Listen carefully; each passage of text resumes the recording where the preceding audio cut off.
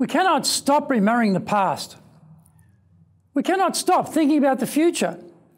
We learn from the past, good and bad, and we prepare for the future before it arrives. These are all survival mechanisms the species has mastered. We can strip out the worry bits of those two activities, and then life looks a lot different.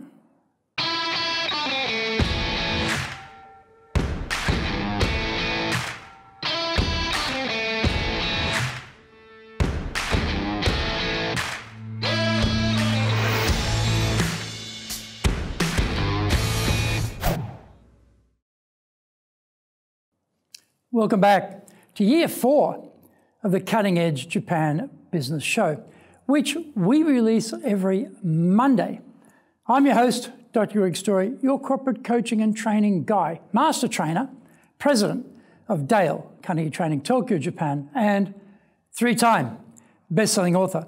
Japan Sales Mastery, Japan Business Mastery, and my new book, Japan Presentations Mastery.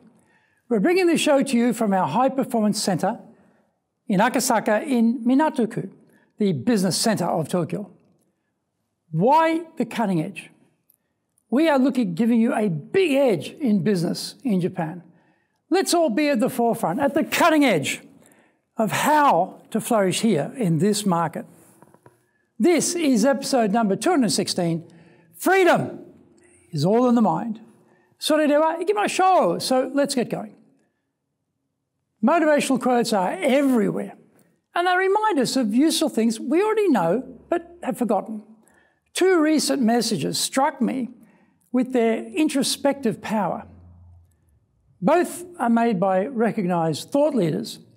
One was a distinguished academic, psychologist, and philosopher.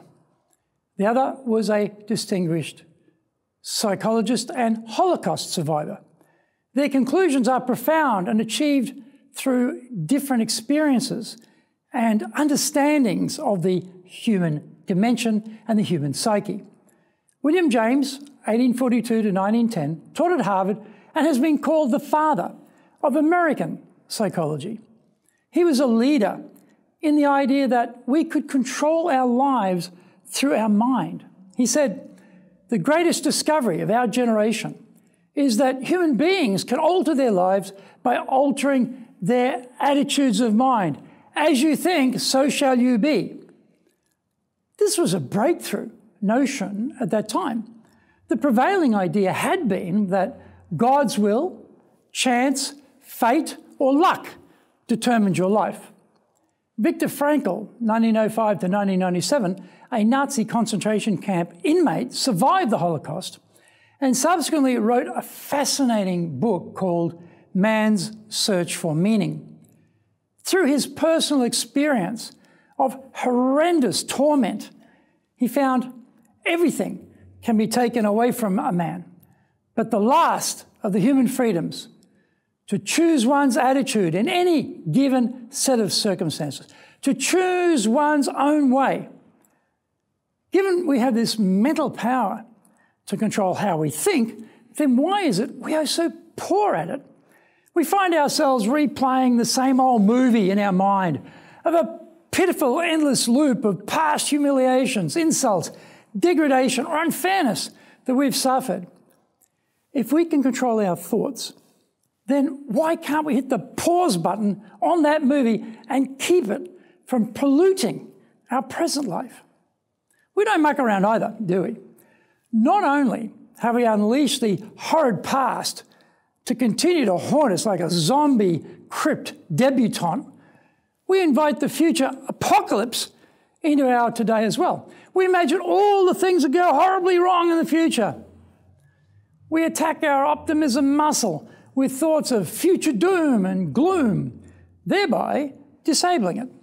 We can't seem to turn these thoughts off either.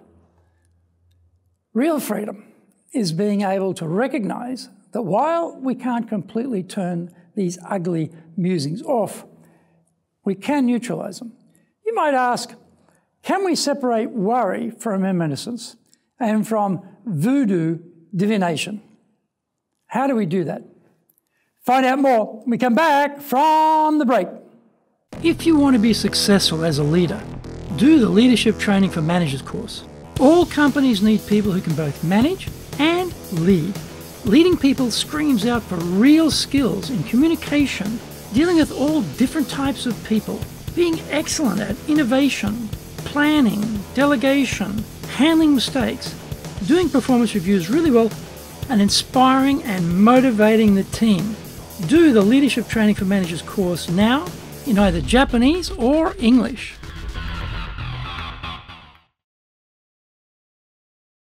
Are you doing business with Japan? Do you really know how things work?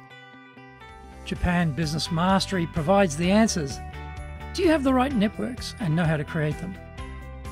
Do you know how to get on the same wavelength with Japanese buyers? Do you know what being trustworthy looks like from the Japanese perspective? Japan Business Mastery is based on more than 30 years' experience in Japan and will become your go-to guide. Want to succeed in Japan? Buy Japan Business Mastery now. Let's use two of Dale Carnegie's stress management principles. 1. Let's live in day-tight compartments. Think of each day like an airtight container into which nothing can enter. We need to concentrate on shutting out just the worry component, not trying to block the complete recollection or prospect. We observe our memories, relive the pain, but firmly tell ourselves, that was in the past, I'm not going back to that time ever again. We can see our pain point in our mind's eye, but we don't have to attach ourselves to it or embrace it as if an Aussie saltwater crocodile has gripped us in a death roll. This is similar to meditation techniques where you observe your breath cycle, but you don't attach your mind to it. You just note it and let your mind move on. Our control, and therefore real freedom, is over the amount of worry we ascribe to the memory or the foreboding. Regarding the past, we can determine to cooperate with the inevitable, face the fact that, yes, it happened, knowing we can't change that. Having done so, now let's switch our thoughts away from that memory to something much more pleasant or successful in the interim. Let's switch out our debilitating thought with a much more positive memory. For the future, we should prepare for it, but again, not attach the worry emotion to it. Let's view it this way. What is the worst that can happen? Having contemplated that prospect, we mentally accept this is inevitable. It will happen. Mentally, we prepare for the worst. Finally, we get our brain working on how we can improve on the worst. We switch from mental incapacitation and paralysis to producing possible solutions and alternatives. We move from negative to positive. We do this by controlling how we think about the issues. Disasters past and disasters in the future have no meaning for what we need to do today. We can't stop these thoughts coming into our mind. Our brain recalls things which went horribly wrong to help us not repeat them. We look into the future to be better prepared for the unknown by imagining it now, so that we are better armed to deal with it when and if it arrives. All good practices. The big difference is we need to work on stripping out the worry components. Recall, learn, and look forward. Prepare, but don't add in the worry flavouring. Action steps. 1. Recall but quickly swap the message to something more positive. 2. Visualise the future issue as a possibility, but plan 100 ways to defeat it. 3. Cure the worry virus, because this is where our real freedom is located. 4. Time is spelled L-I-F-E. So we need to decide how we're going to lead it rather than having it happen to us. I hope you enjoyed today's show, and so please subscribe on YouTube. Share it with your family, friends, and colleagues. become a regular. Hit the little bell icon to receive update notifications. Our website details are on screen now, www.dale-carnegie.cojp. It's packed with value, so certainly check it out. We try to offer as much value as possible, so you might also enjoy our other shows. In fact, we are releasing content 6 days a week.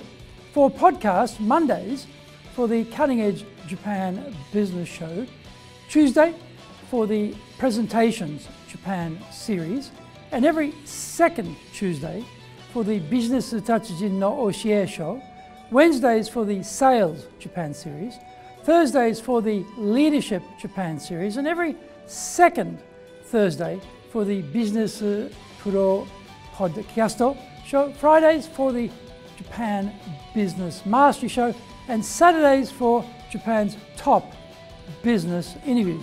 Now, you get these wherever you get your podcast. Also, every Monday we release the Cutting Edge Japan Business Show.